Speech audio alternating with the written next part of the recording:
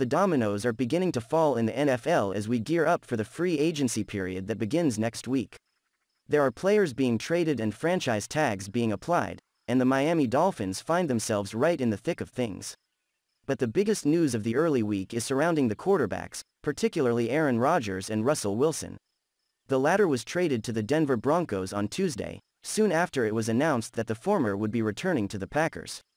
The Seahawks trading the most successful player in franchise history is big news, and could be a step in the direction of a full-on rebuild for Seattle. If this is the case, then they will have plenty of talent up and down the roster to dangle for other teams in exchange for future draft capital. Seattle still has explosive wide receivers on offense, and guys who have game-changing ability on the defensive side of the ball, and the telephone on the desk in their front office will certainly be ringing with offers this spring. The Dolphins should be one of the teams that comes calling. They have an average amount of draft capital this year to throw the Seahawks' way, but also possess an extra first-rounder in 2023 that could be of high value to a team that needs young players. Miami will of course be big players in free agency given the amount of money that they have plus the salary cap increase, but don't be surprised to see them actively working the phones with other general manager around the league in order to add talent. So which guys should the Dolphins be calling the Seahawks about? Here are 3 players that might fit what Miami is trying to do in 2022. Carlos Dunlap. This could be the option that makes the most sense, especially given the unknown future of Emmanuel Ogbah. Carlos Dunlap is a 2-time Pro Bowl defensive end who spent the first 10 years of his career in Cincinnati before finding a place in Seattle for 2020 and 2021. While he may be a step slower than he was in his 20s, Dunlap is still a formidable force in getting to the quarterback, as he was able to notch 8.5 sacks while hitting the quarterback 14 times. All of this was done while he played just 38% of snaps.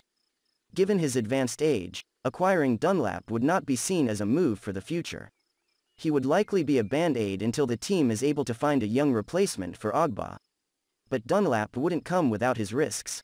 He only has 1 year left on his contract, and has a $4.2 million dead cap number in 2023, giving the possibility of him becoming a cap casualty.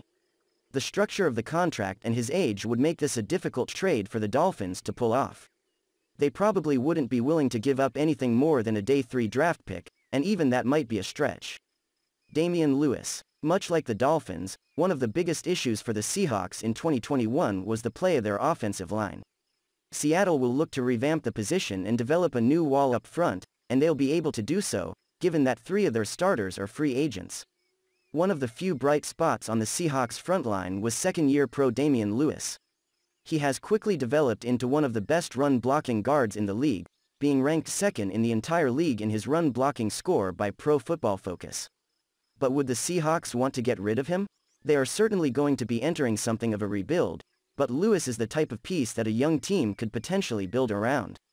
He is on a very inexpensive contract that has 2 more seasons on it, and he will undoubtedly outplay his pay rate if he continues his upward progression.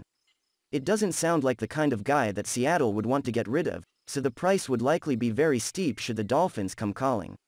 It would be akin to Miami shopping a better version of Robert Hunt right now. You wouldn't go for that, would you? DK Metcalf. This is certainly the most popular of the given options. Even before the Wilson trade, there was plenty of chatter amongst Dolphins fans about the possibility of bringing in DK Metcalf to pair with Jalen Waddle. Metcalf had something of a down year in 2021 along with the rest of the Seahawks. Despite playing in all 17 games and seeing the exact same amount of targets as he did the season prior, he came up nearly 400 yards short of the 1,300 he amassed in 2020.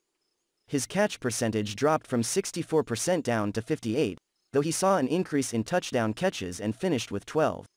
If Metcalf is to be made available, there will certainly be a bidding war for his services. He is one of the elite athletes in the entire league and has shown that he can be a dominant force downfield, and he would fit seamlessly into plenty of offenses around the league. The Miami Dolphins could dangle their 29th overall pick and gauge the Seahawks' interest, but there would probably be teams calling with higher picks or better offers. How much would Miami be willing to give up for the explosive wide receiver?